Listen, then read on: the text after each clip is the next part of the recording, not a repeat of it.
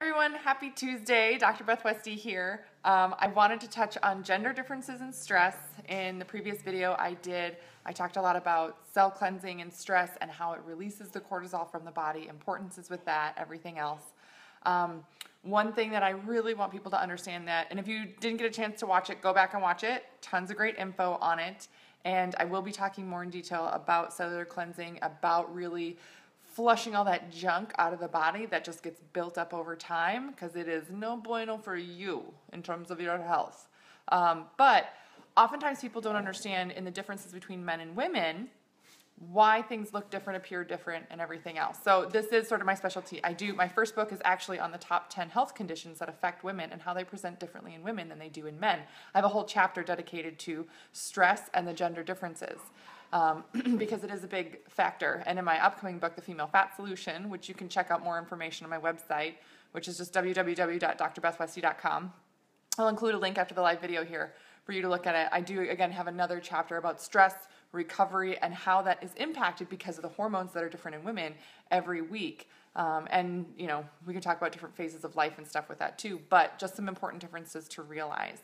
So right here behind me on my whiteboard, now, I would like just take, I wrote this backwards.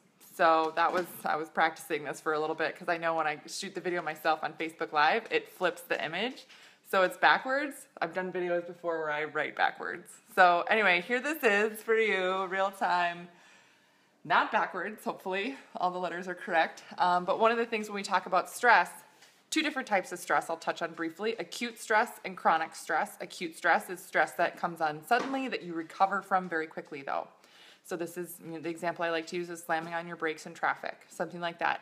Comes on suddenly, but your body can recover, come down from it. Your heart might beat faster, your respirations, your breathing gets faster, but you can come down from it, recover from it, and you're not going to be in that elevated state all day. Chronic stress is when you have this happen over and over and over and over again. And it can be from different circumstances. It can be from, I slammed on my brakes, I was late to work, somebody didn't have the project done, something happened at school with the kids, this, that, and the other. It just all piles up. You get big life events with a death or something like that, and then you can start to really have chronic stress. Stress can also be brought on in humans, and we're the only animals on the planet that do this, or mammals or beings or whatever you want to phrase it says, on the planet that actually can cause the physical stress reactions in your body just from your thoughts, and they can be thoughts of something from the past, present, or future. Great. So our bodies are amazing and can do all these fantastic things, and that's one of the things that it can do. So if you've ever thought about a really stressful time that you've gone through in the past, whether it be a year ago or 20 years ago, you may notice that your breathing gets quicker and your heart beats faster and all these other physiological responses happen because your brain is telling your body to do these things to protect itself. Good job. So that's how the body responds. That's just how it works. So it's important to recognize and understand how it works so you can reverse that process. Part of it is stopping the chronic stress cycle, and then the other part of it is getting your body healthy enough so that you have a better response. So you're not constantly going into chronic stress.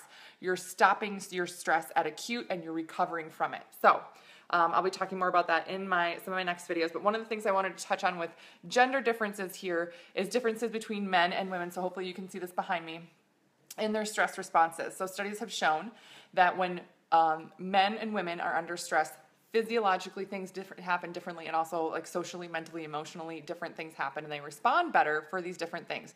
For men here, when men are under stress, they actually respond better and come out of stress when they are alone.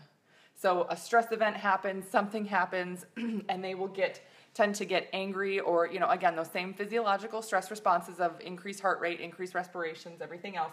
But they actually come out of it better when they have time to decompress by themselves.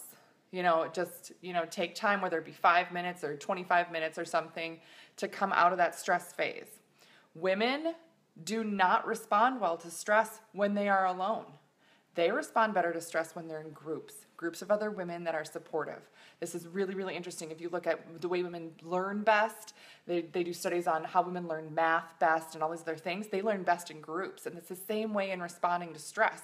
When women have the same stress, and it can be the same external stress or whatever that's happening for women, But if you put them alone, they will not come out of that stress very well. If you put them in groups of other supportive women, they come out of that stress a lot better. So just kind of understanding that is really, really important. Also, if you're thinking of somebody who's under stress right now, you have a friend or a family member, and they're having some stress and it's a female, maybe reach out to them, because women do respond better when they're around other people. So there's that.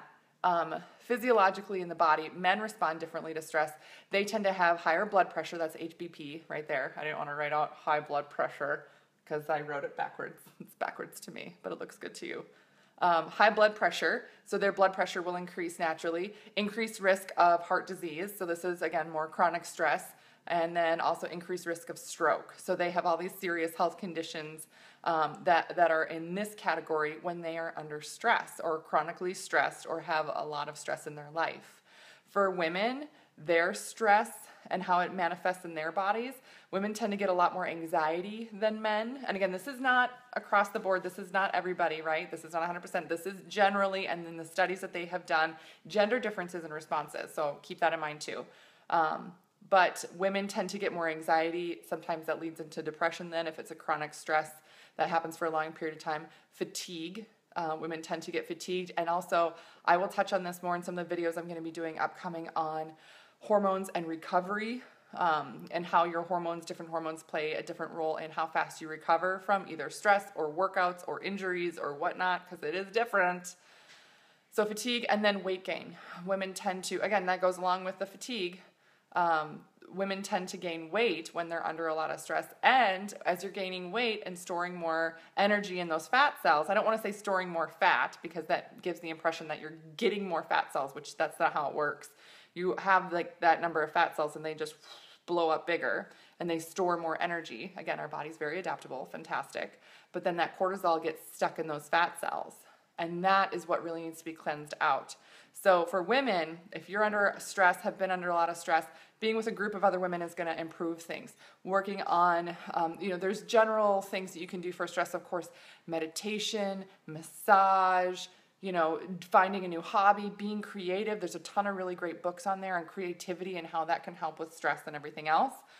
Really addressing fatigue, and I talk about that a lot sometimes with nutrition. Nutrition and the right herbs and supplements to really get your body physically feeling as best as it can. And then dealing with the weight gain, reversing that, and then releasing a lot of the cortisol that your body's been storing. So, gender differences between men and women with stress, because it's very different, and I think an important conversation to have with people and for people to kind of recognize and understand. This may set off some light bulbs in your head like, boo, that is why when this happened, so-and-so was like this and so-and-so was like this. Yes, that's why. So if you guys have any questions, please let me know. Comment below, message me. Or if you would like to know more information about a specific, item here, let me know and I can dive into that as well. Sometimes I tailor a lot of the information that I release. I have sort of a subject that I'll talk about for a while, but I tailor some of the details that I release based on what you guys want to know more about. So just let me know, honestly, if there's anything that you want to know more information about. I love educating and releasing information like this. Again, it sort of sets off light bulbs for people. So everybody have a great day. Share this video with anybody that you know that is under stress and not understanding why or what's going on. And everybody have a great Tuesday.